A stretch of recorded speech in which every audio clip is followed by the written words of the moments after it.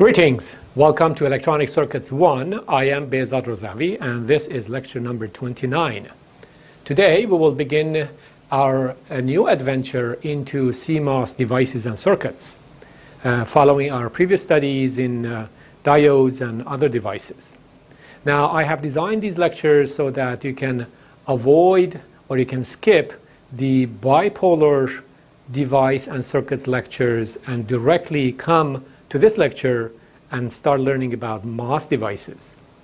So if you have skipped those lectures on bipolar devices and circuits, it's fine. You can start here without the need for those lectures. On the other hand, because of this, sometimes we have some repetition for those of you who have watched the bipolar device and circuits lectures. But sometimes repetition is not that bad. It will also teach you some of the concepts again. So today we will start as follows.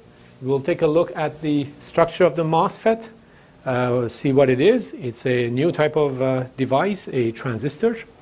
And then we will go into its operation a little to just qualitatively understand how it works. Our ultimate objective is to be able to derive current and voltage relationships for the device so that we can look at it as an electrical device, not as some abstract physical device. In other words, we are hoping to build a circuit model for the transistor so that we can use it in the analysis and design of circuits. But it will take a while, and we'll just go there step by step.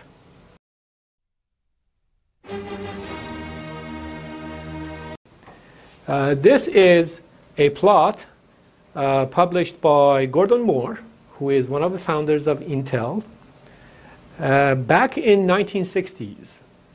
And in 1960s, this is what he had observed. He said that it seems from a handful of data points that he had plotted here, the number of transistors per chip, per integrated circuit, was doubling approximately every 18 months, every 1.5 years. And he said, well, this might continue. This might go unstoppably. And that was known eventually as Moore's Law. Now what's amazing is that this trend never stopped. This trend started from early 1960s and has continued even today. What we can see today is, for example, something like this, where the number of transistors per chip, for example, in a microprocessor, has gone from 2,300 in 1971 for the microprocessor 4004. It was also from Intel, to something on the order of 1 billion transistors in most recent microprocessors. Okay, so in a matter of 40 years, 1971 to 2011, we have increased the number of transistors per chip from 2,000 to, let's say, 2 billion. Okay, this is a phenomenal increase, phenomenal progress in this technology, and is unmatched by any other technology developed by human beings. And that's why it has been responsible for such an explosive growth of semiconductors in our daily lives. All right, now when we build these chips, we build them on a wafer. So this wafer is quite large today, and you can actually barely see the chips here. So these are the chips. We build them on this wafer, and then we dice it up, and we collect the little chips, and then we use them wherever they are. They're microprocessors, or they're something for your cell phone, or something for your laptop, etc. And what is incredible about this technology is that this microprocessor here, or this RF chip here, has to have the same characteristics as this RF chip down here, even though they are apart by something like 30 centimeters. The uniformity of this technology the ability to build transistors over here and transistors over here that are so close in characteristics is astonishing. And that's the result of decades of progress in this domain.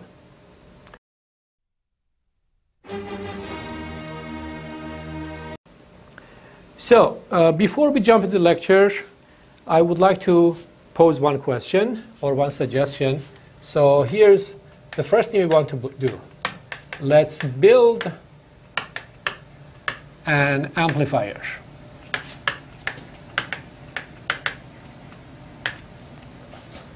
Okay, why? Well, because we need it later. How? Well, I will show you. Let's go and buy a voltage-dependent current source.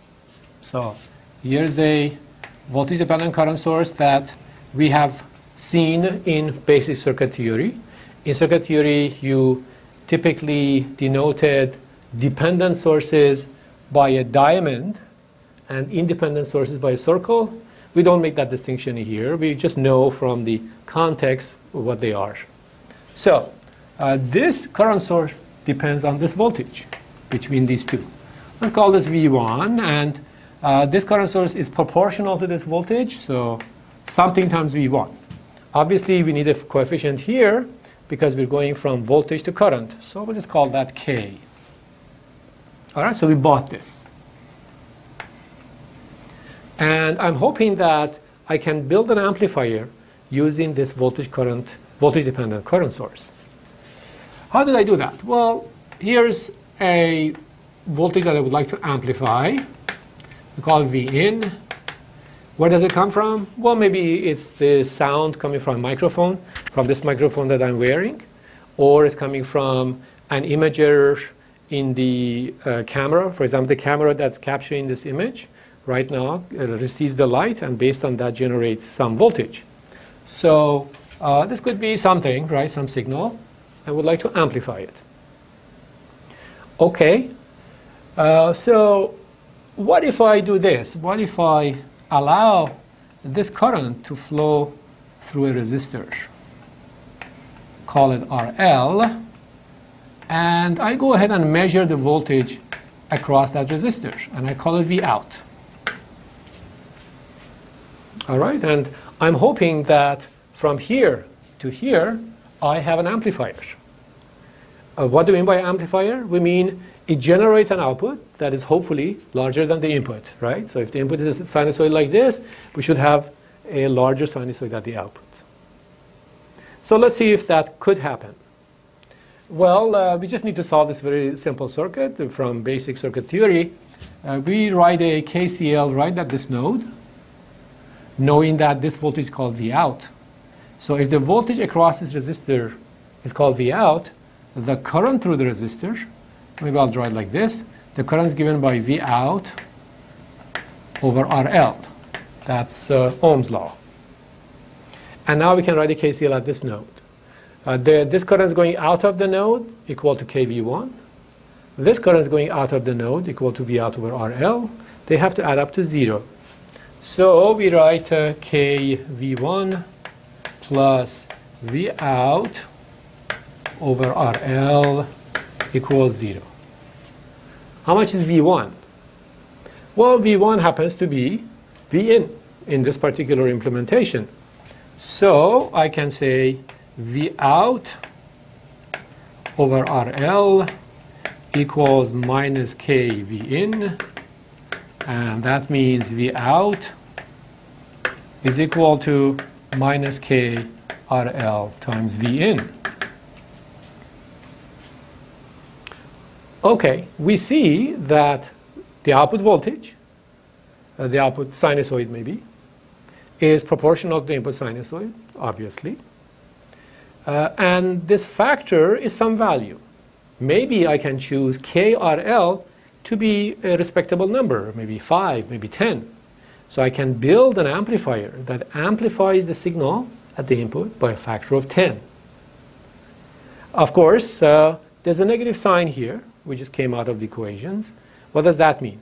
It just means that the output signal is flipped, right? Not a big deal. So if I have a sinusoid like this, and I have some amplification factor of 5, then it's 5 times bigger, but it's also flipped. So because it's flipped, it goes like this.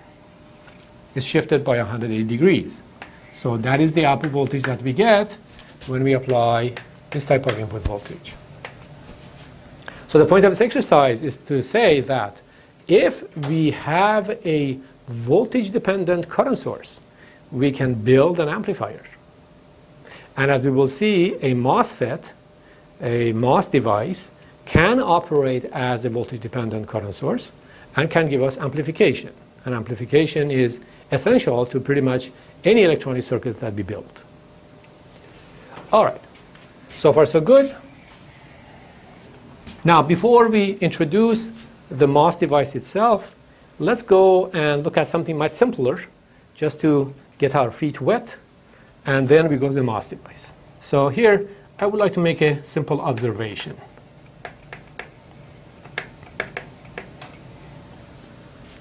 All right, we know how to build capacitors, right? We take a plate, a conductive plate, another conductive plate, and that forms a capacitor. And in between, we have something. It could be air, or it could be some other insulators. Sometimes insulators are called dielectrics. So we can build a capacitor. So let's go ahead and do that. We build a capacitor. Here's a conductive plate. So we'll say this is a conductive plate, maybe made of metal or something. And then we need another plate. Now for the other plate, I will not use metal. I will use a piece of semiconductor, maybe p-type semiconductor. And I'll make it a little thicker, just for illustration purposes. So this is a p-type piece of semiconductor.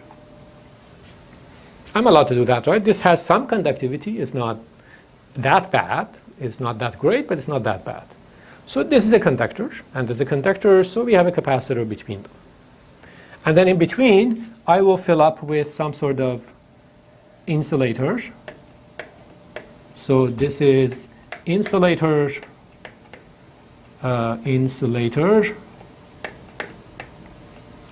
sometimes we call it the dielectric.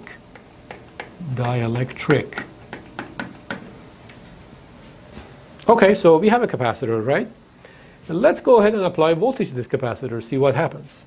So here's a plate. I make a contact here, and I bring it to a voltage. And then I make a contact to the bottom of this plate here, and bring it to this voltage. And I'll call this V1. So we know that, for example, if we apply a positive voltage here, negative voltage here, then we will place some positive charge on this plate and some negative charge on this plate, right? That has to happen for a capacitor. So we'll change our color to red and place our charge positive here and negative here.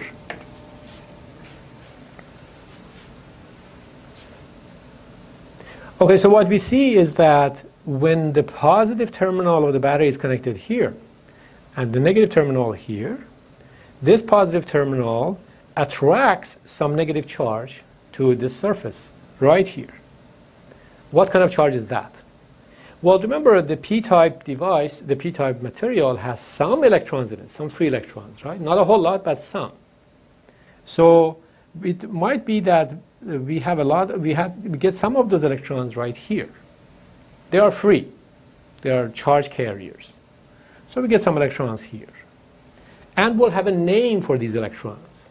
We will call these electrons channel, the channel of the device.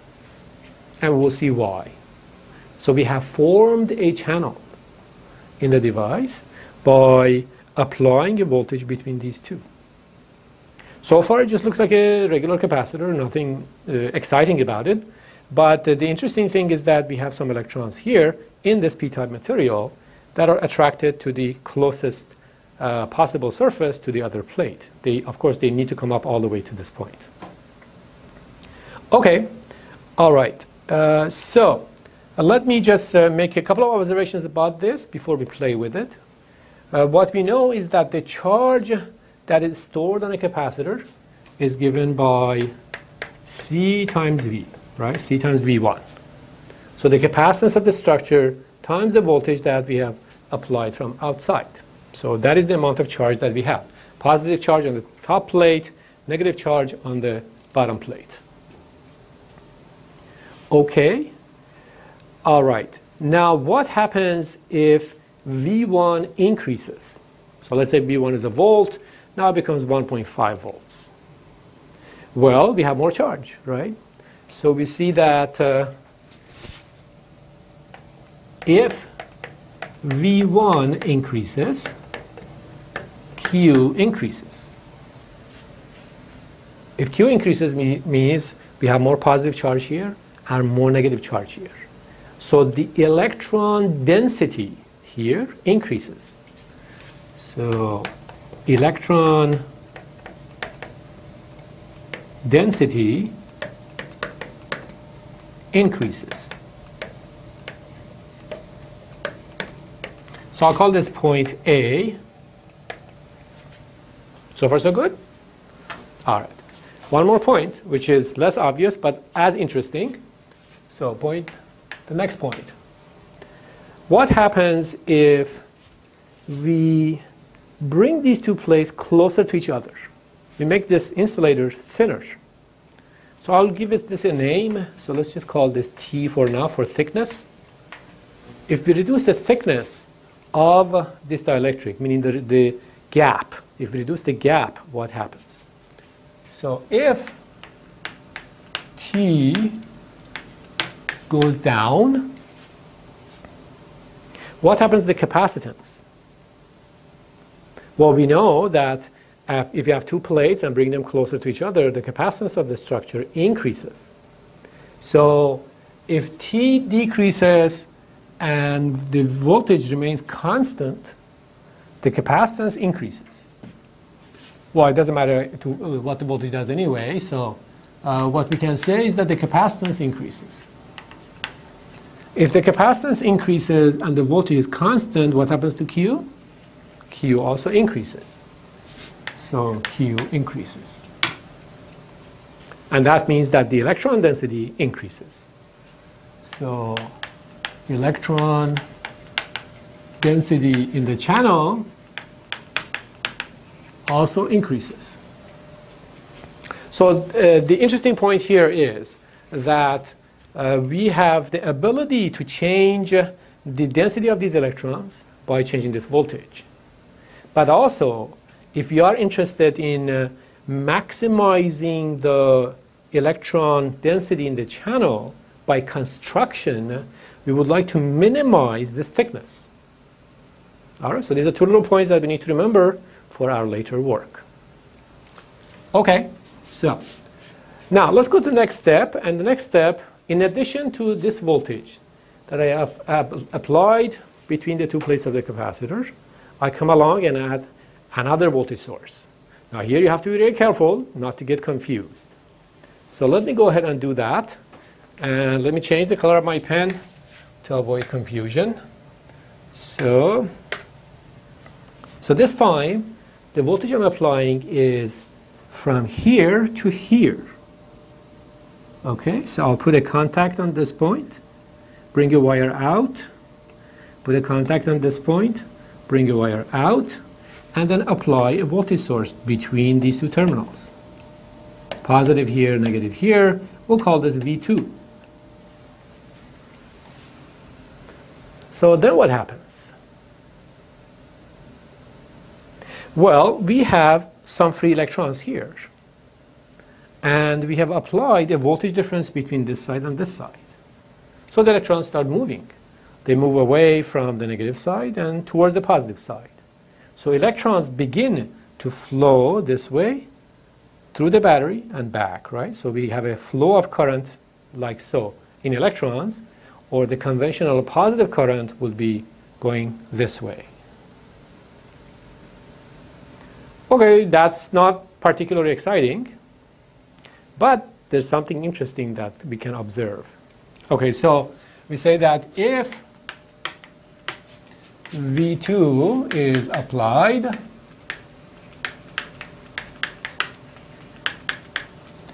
current flows from A to B.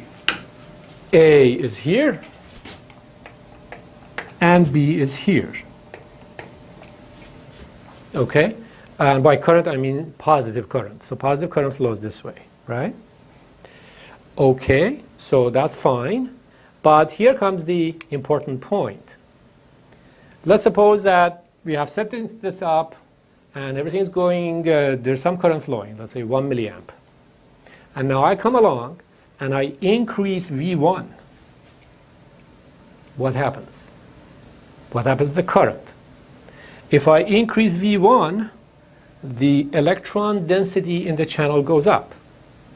If the electron density goes up, we have more electrons, we have less resistance between these 2 points, so the current that has to flow increases. So that's the key idea here. If V1 increases, okay, my pen started acting up again. If V1 increases, then we know from previous analysis that the electron density increases. So electron density increases,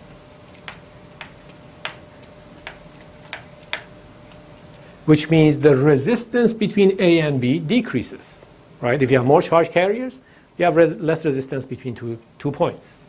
So we have resistance between A and B decreases, which means the current that's flowing increases.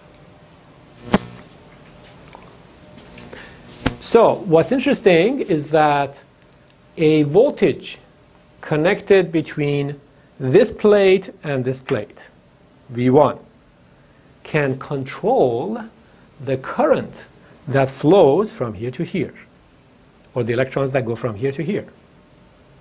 So it seems that we have something close to a voltage-dependent current source, right? There's a current flowing from here to here, and it depends on this voltage. There's a voltage between here and here, and there's a current between here and here. So maybe it's a voltage-dependent current source, and maybe we can use it to build amplifiers and many other functions. So that is the first step towards learning how a MOSFET operates. Okay, now let's go and look at the MOS structure. Let me see if there's anything else that I need to mention. Okay. All right, well, we would like to build this structure. We are hoping that this will serve as a voltage-dependent current source. But if we want to build this on that wafer that the guy was holding, that wide, thin wafer, we have some issues. On a wafer, we can only make connections to the devices from top of the wafer, like so. We can't go from the sides. We don't have access to the sides of all these millions and billions of devices. We can only attach from top. So this contact is okay, but then how about these two? How about this one? We can't go from the sides. So we sort of have to stretch this device so that these contacts can be made from the top of the wafer. And that gives us the actual MOSFET structure. So let's go ahead and try to do that.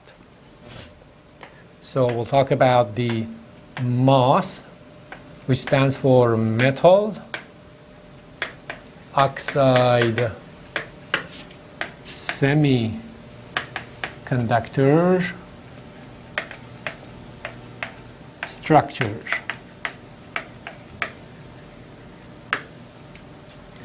Okay. All right, so we have the top plate here. Let's just draw it, but draw it in 3 dimensions to make it clearer. So here's the top plate. It has some thickness. We said this is a conductive plate, right? Like a capacitor. So we call this the gate. We will see why later. This is called the gate of the device. And the material is usually polysilicon. Polysilicon is not an excellent conductor, but it's a reasonable conductor. So we use it as a conductive plate. In fact, the name metal oxide semiconductor, this metal came about because a long time ago, this was made of metal. But now it's made of polysilicon, although in future generations we may go back to metal. We don't know yet, but that's what we have. Okay, so we built the top plate using polysilicon. Now we need an insulator. So we will build some insulator underneath. So this insulator is made of what we call oxide. So this is really silicon dioxide, but we just shorten it to oxide. We call it oxide. All right, so we see the correspondence between this and this so far. We need some sort of contact here to make contact to the gate, to bring a wire out. So put the contact here, although in practice it may not be exactly here, but that's our contact. We have a wire connected to the gate. Okay, now we go to these points A and B. So again, we cannot contact from the sides, so we have to sort of stretch these so that we can access them from top. So let's stretch them. Why don't we do this? We stretch them like this. We draw a line here. And these will be these 2 points. And then the rest of this, bulk of this, is under here. So again, if I try to draw it in 3 dimensions, it looks like this. Okay. All right, so each of these have names, has a name. This terminal, which we call, for example, B, now would have, again, a little contact to bring the wire out. This is called the source. And in fact, if this substrate, this is called P substrate. Remember the P-type material that we had here? We would call it a P substrate. And if this is P-type substrate, this area, which corresponds to, for example, B, will be made of N+, heavily doped N-type material. So why is it heavily doped and why is it N-type? Well, it's heavily doped because we want to have a good contact between this wire that comes down and this part of the silicon. If this is not N+, you may get some sort of diode or rectifying junction or something. So we want to avoid that. That's why this is an N+. Similarly, this one is N+. And then again, we have a little contact here. And we bring a wire out and call that the drain of the device. So the device so far has a gate, this big plate here, a source and a drain, like these two, except that they are moved up here. Here and here. And then we have the contact down here. So again, we can't make a contact on the bottom. We have to bring it all the way up. So we put another little contact point here. That's the contact that goes to the substrate. And to have a good connection between this wire and this P substrate, we place a P+ connection here, P+ doping here. And that is called the substrate. A substrate connection. All right, so a few quick observations. Number one, the MOSFET, by the way, FET stands for, so MOSFET stands for field effect transistor. Field effect transistor has 4 terminals, right? We have a gate, we have a source, a drain, and a substrate. Sometimes the substrate is called body, sometimes it's called bulk. Usually we call it the substrate. Okay, so that presents some interesting challenges to us. If we have studied only diodes, which have only 2 terminals, and resistors and capacitors and so on, suddenly we come across a 4-terminal device. It seems much more complicated than before. For a 2-terminal device, we had 1 current, 1 voltage. That was it. Here, we have 4 terminals. So we may have a current from here to here, we have voltage from here to here, all sorts of combinations. So we should not get scared, we'll just move forward and analyze it step by step. All right, the second point that we can see is that MOS structure is symmetric. And by that we mean it's symmetric with respect to source and drain. Here's the source, here's the drain. If you don't worry about the substrate for now, you can see that it's symmetric, right? You cannot tell which one is the source, which one is the drain. And whether the substrate is over here or over here doesn't make any difference, because we're just trying to make a wire connection to this big bulk here, right? So that doesn't affect the symmetry that much. So the fact that the MOS structure is symmetric is sometimes actually very useful in circuit design. All right, if you have watched the bipolar lectures, you might remember that a bipolar structure was not symmetric. So that's a point of contrast between the two. Okay. All right, so remember this T, the thickness of this insulator? Well, that's this thickness here, right? This thickness of this dielectric, which we called oxide. So sometimes we denote this by T, and then we add ox to be specific, and that's from here to here. We say T ox. Now what we said was, if T ox becomes smaller, right, if it becomes thinner, because the capacitance of the structure goes up, we have a greater electron density for a given voltage, right? And that's a very useful property that we have here. So in technologies that have followed since Moore predicted what happens in 1960s until now, this oxide thickness has been going down and down and down because we want to have a stronger control for this voltage upon this charge, the mobile charge.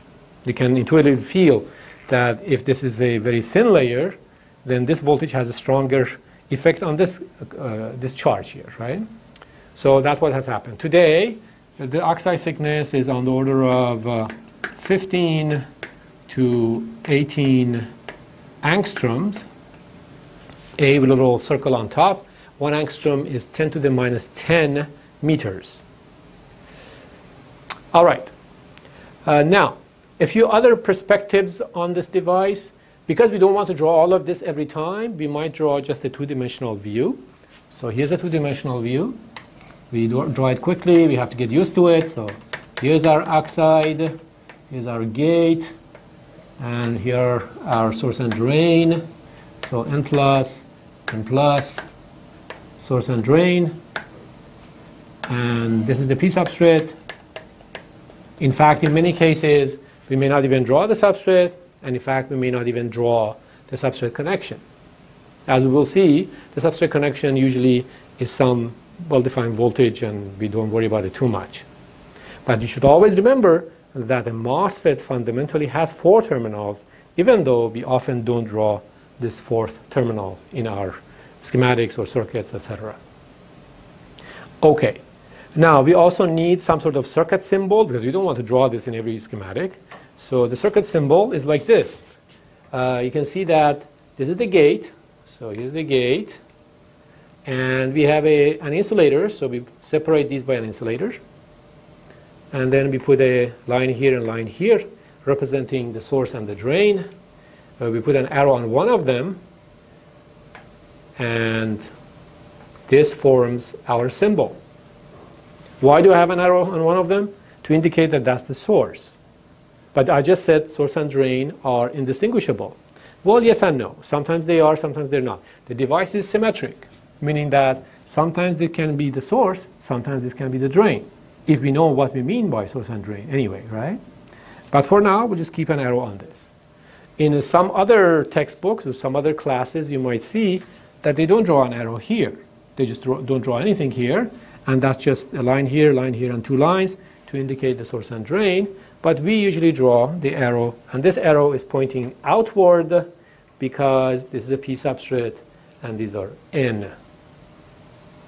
Okay, so this is what we call an N MOSFET, N-type MOSFET. And of course this is the gate, this is the source, this is the drain. What happened to the substrate connection? I didn't show it. If we insist on showing it because in some cases it might be important, then typically we draw a dashed line like so, and that becomes the substrate connection. But in most cases in this course we will not draw this. We just have these three terminals. Alright, so that is the structure of the MOSFET and its symbol. Okay, now our job is to take this structure, or this, and play with it. We have a bit of idea how this works. We said that if we apply a voltage between these two terminals, between here and here, right? Between here and here, between A and B. And we already have a channel of electrons. A channel of electrons here or here. Then we may get a current, right? Because the electrons prefer to go through this battery. So if we connect a voltage between this guy and this guy, between source and drain, we may get a current through source and drain. The current will flow. And what's interesting and important to us is that that current can be controlled by the gate voltage, this voltage, this voltage. So if this voltage goes up and down, of course with respect to here, if this voltage goes up and down, we control the density of electrons here. So if this voltage goes up and down, so there's a voltage source tied between here and, for example, here, substrate, right? As this voltage goes up and down, we adjust the density of electrons here, meaning we reduce the resistance or we increase the resistance. And that means that the current that will flow through source and drain and the channel, will be controlled by that voltage. So these are some vague ideas that we have right now. We want to go in there and solidify these ideas step by step. Okay, so let's go and add a page and start looking into the details of the circuit.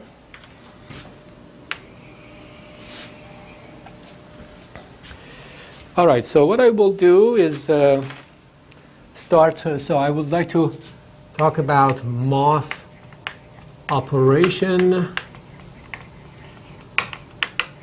here, and I will draw the MOS device for explain this operation. So what we will do for a while is that we draw the actual two-dimensional MOS device and apply some voltages around it. And then we also draw the symbol for the MOS device and apply the same voltages around it. And gradually we get used to looking at the symbol and understanding what the device is doing. And eventually we don't draw the actual device structure anymore, we just draw the symbol. Just the way we did for p-n junctions, right? First we drew the whole p-n junction and everything depletion region, but eventually we just drew the diode symbol for it. All right, so here's the structure. We have our gate and our oxide. Then we have the source and drain areas, and plus. And we have our gate and source and drain. Okay. In the first experiment, we will connect the source to ground, the drain to ground, and we just apply one voltage source between the gate and the ground. So we call this VG. So if I draw the symbol, that's what it looks like. Here's the symbol. The source is grounded, the drain is grounded, and I have just applied a voltage between gate and ground, right, VG. We just want to see what's going on as this voltage varies maybe. The device is not particularly useful right now, but at least we can see some of the operation. Okay, all right, well, let's start with choosing this VG slightly positive. So we make this gate more positive than all of these by some amount, maybe 0.2 volts, maybe 0.3 volts, something along those lines. So VG equals 0.2 volts. Okay, so what exactly happens? Well, let me just erase this because I need the space here. I will write that over here. So VG equals 0.2 volts. Well, remember there's a substrate here. In fact, what I have not shown is that the substrate is also connected to ground. So if you want to be careful, we draw a P plus for the substrate, and we also connect that to ground. This is a P substrate device. All right, so this voltage is becoming more positive. And we still recognize that we have a capacitor between this plate and this plate, like the simplified structure I showed you earlier. So as this voltage becomes more positive, it wants to repel positive charge here. Do we have positive charge? Yeah, we have some holes. This is a P-type material, right? We have some holes. So the holes go away from this interface between the oxide and the silicon, the substrate. And when the holes go away, what do they leave behind? Ions, negative ions. So we expose some negative ions here.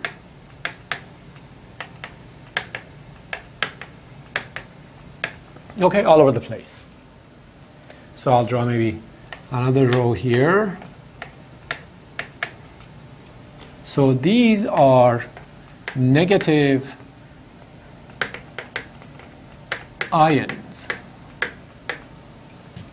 This is reminiscent of what happened in a p-n junction on the reverse bias in particular, right? Remember that when we increased the reverse bias, we exposed more ions on each side. The depletion region became wider. So that's what we are thinking. If we apply 0.2 volts, we repel the holes go away, they leave behind negative ions. And that's good as far as this capacitor is concerned. This capacitor wants to have positive charge on this plate because we have a positive side of the battery, and then negative charge on this plate, and that's negative charge, so the capacitor is happy. Okay, so we have negative ions, and we keep increasing this voltage, and what we are thinking is that these negative ions become more and more in population, and we might actually call this a depletion region because it is depleted of free charge carriers. So we call this the depletion region.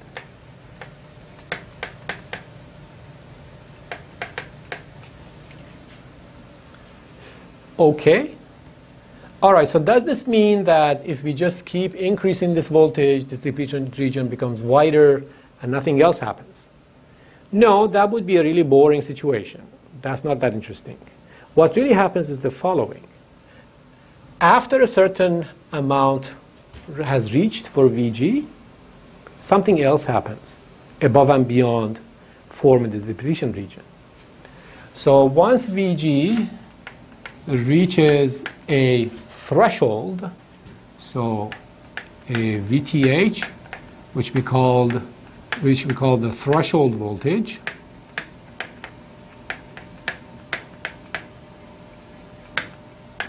so once VG reaches the threshold voltage, something else happens in addition to these ions being exposed. All of a sudden, we will get some electrons right here. So the capacitor is still happy because as we are increasing this gate voltage, we are hoping to place more positive charge here and more negative charge here. And previously the negative charge was coming only from negative ions, but now it's coming in addition from some electrons, some free electrons. Where do these come from? Well, they can come from different sources. They can come from the substrate. Remember, the substrate has some electrons. Or they can come from here. We don't worry about that at this point, but there will be some free electrons. And so this is what we call the threshold voltage, the voltage at which we begin to introduce electrons here instead of these negative ions. Okay, so now we begin to see some resemblance between this structure and the structure that we saw at the beginning. We saw that here, I said, when we apply a positive voltage here to the top terminal, and negative voltage down here, we put some positive charge here and some electrons here. And that's what we call the channel, because it is capable of carrying a current. Right? These electrons can move and they can conduct current.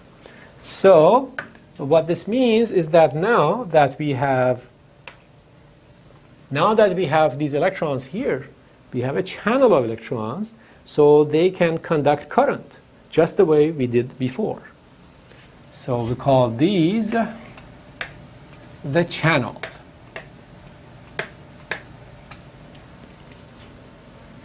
How much is the threshold voltage today? About 0.3 volts, maybe 0.4 volts, maybe 0.2 volts, depending on the technology that we are dealing with, but something in that range. Now, of course, one puzzling thing here is that how did we decide, how did the device decide to stop exposing negative ions and instead bring free electrons? Okay, that's beyond the scope of this course. For that, you have to take some semiconductor physics, understand how this works. But for now, we'll just accept that as given, and that's what happens.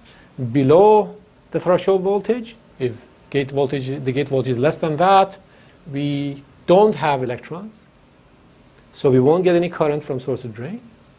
But once the gate voltage passes the threshold, we have some free electrons, and the free electrons are capable of conducting current. All right, so this is just the first step towards understanding how MOSFET works. We have a lot of things to cover, but for now, that's what we have. All right, let me look at my notes here. Okay. So now, what happens as the gate voltage goes beyond the threshold voltage? So what we see is that as Vg increases, just like the simple structure we saw before, the electron density in the channel density, let me do this, the electron density in the channel increases. If the electron density increases, it is like we have a smaller resistance between these two. Right? The channel is a better conductor, so we have less resistance. It means that the resistance between the source, which we denote by S, and the drain, which we denote by D, goes down. Now that's a very interesting and useful device. What do we have here? We have a device like this. It's a resistor between source and drain, right? Here's source, here's drain. It's a resistor because we have some channel of conduction. But this is a variable resistor. So it has a third terminal, which we call the gate. And this gate can vary the resistance between the source and drain. If the gate voltage is low, we don't have that many electrons, the resistance is high. If the gate voltage is high, we have lots of electrons, the resistance is low. So that's a very useful device. This is called a voltage-controlled resistor or voltage-dependent resistor. A little different from a voltage-controlled current source, but we'll get there, don't worry. Okay. All right, so we now can go and play with the device a little more. All right, the MOSFET has 3 terminals for now. We don't worry about the substrate that much. So we have 3 terminals, and that means that we can apply a voltage here, apply a voltage there, measure current here, measure current there, right? It's a little more complicated than a simple diode.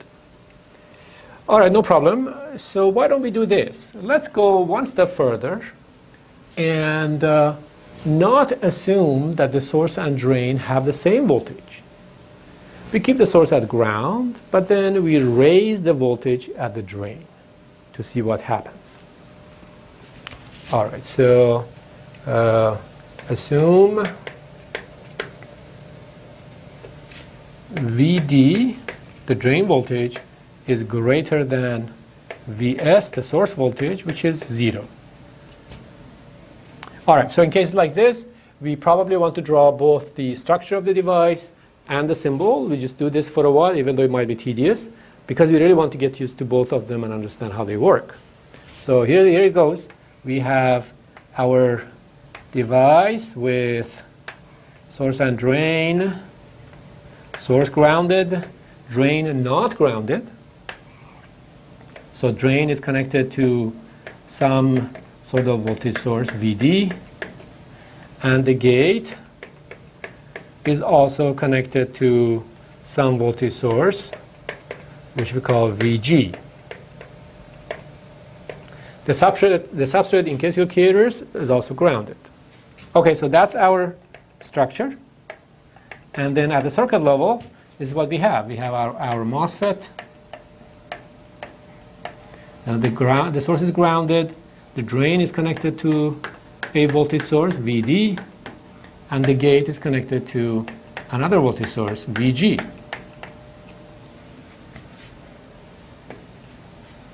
We can do that. Okay, so now what I need to do is vary VG, see what happens, vary VD, see what happens. And to avoid confusion, we vary only one of them. So we keep one of them constant at a reasonable value, and we vary the other one to see what happens.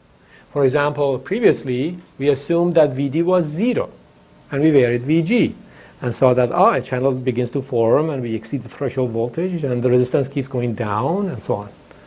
Now, we have 2 voltages, so I have the freedom. I can select this to be variable, and this to be constant, or the other way around. And we have to do this very patiently to get used to all the characteristics. Okay, so let's go ahead and first assume that VD is constant and we vary VG. So case number 1, VD is constant. For example, 0.3 volts. Okay, just as an example. And we begin to vary VG, and we would like to see what happens. So I will draw that again, and this time I'll play a trick on you. I will turn this device counterclockwise by 90 degrees. So I will draw it like this.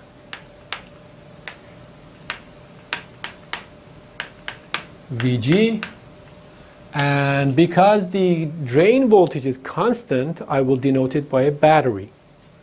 So here's a battery, and its value is 0.3 volts. That's VD. And I'm varying VG, and I would like to see what happens.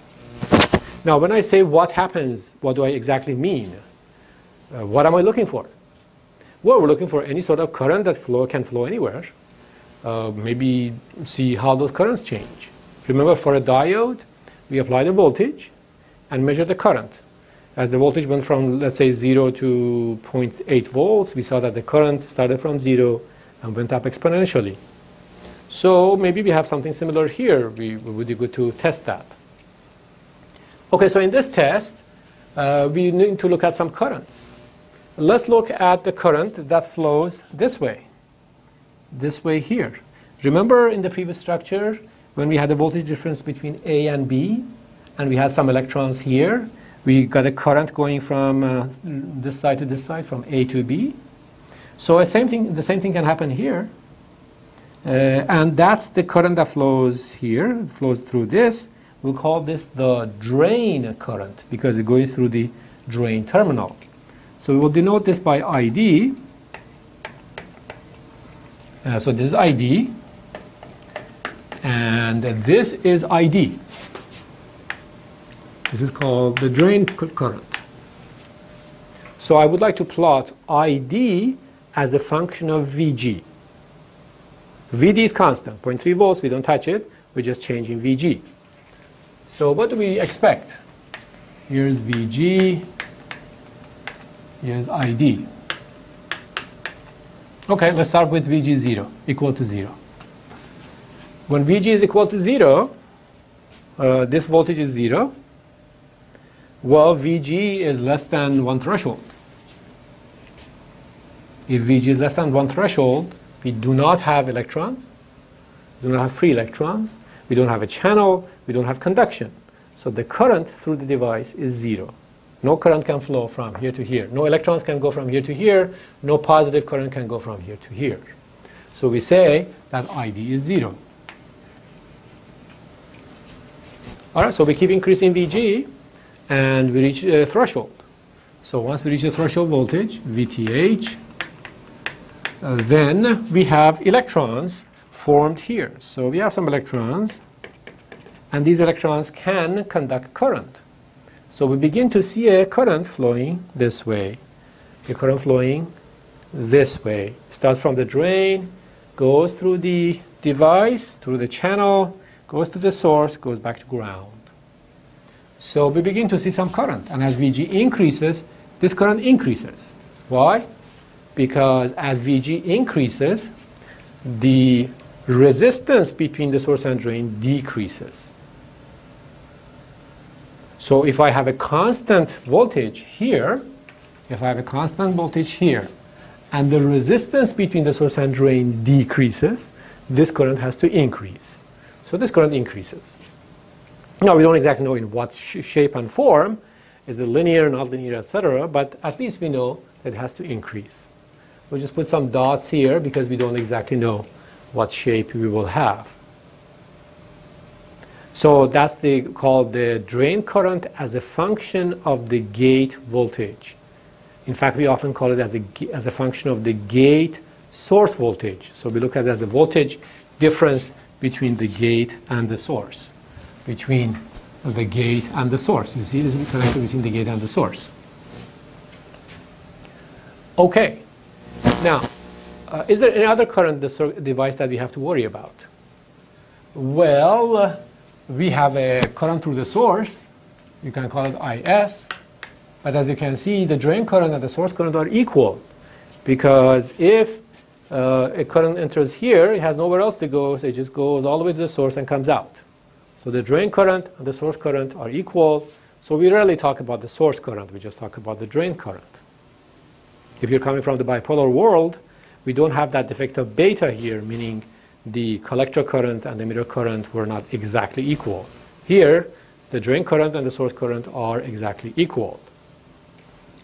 Okay, any other current sources, any other currents that can flow?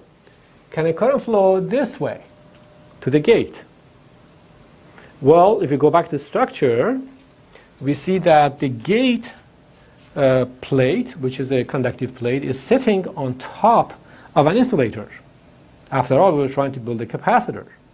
So we don't expect any DC current, at least, to flow through this capacitor, because we know for DC currents, capacitors are open. So to the first order, we can say that the gate current is 0, regardless of what's going on around the device. So we will write that here, and we'll just remember it, that IG is equal to 0. Now, in modern devices, that's not exactly true. There's a bit of gate current, but in this course, we don't worry about it. Okay, let's go to case number 2. In case number 2, I will keep the gate voltage constant and reasonable. What's reasonable?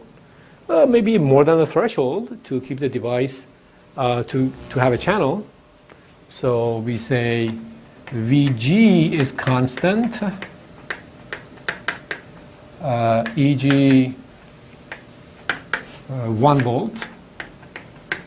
So we want to have a channel of electrons in the device. And now we vary the drain voltage. So I will redraw the circuit, and I put a I put a constant voltage source here, a battery. So here's a battery of value 1 volt. And then I apply a variable voltage to the drain, between the drain and the source, really. So that's VD. And again, I would like to see what happens. And by that we mean, how does the current of the device change? We have only really a drain current, so that's what we're going to plot as a function of VD. So we plot ID as a function of VD. Okay, when VD is 0, how much current do we have? Well, if you have 0 voltage across a resistor, we have 0 current. Doesn't matter what the resistor is, right? The resistor can be high or low, but we have 0 current. So no current here. So again, in your mind, you can place the resistor between these 2 points. When the channel is on, we said, it looks like a resistor, right? There's a resistor between source and drain. And as this voltage increases, this current wants to increase. So this current begins to increase right away. There's no concept of threshold on this side, right? Because if the gate has a sufficiently positive voltage on it, there is already a channel of electrons here, and all we need to do is increase this voltage to increase that current. So we get something like that. And again, we don't know where it goes, etc., but that's the general shape of it. All right, so this is called the ID-VD characteristic. This is called the ID-VG characteristic. And they are distinctly different, and they mean different things. And we always play with these characteristics for a given device to understand its properties. All right, our time is up. In the next lecture, we will pick up from here and dive into the physics of the MOS device. I will see you next time.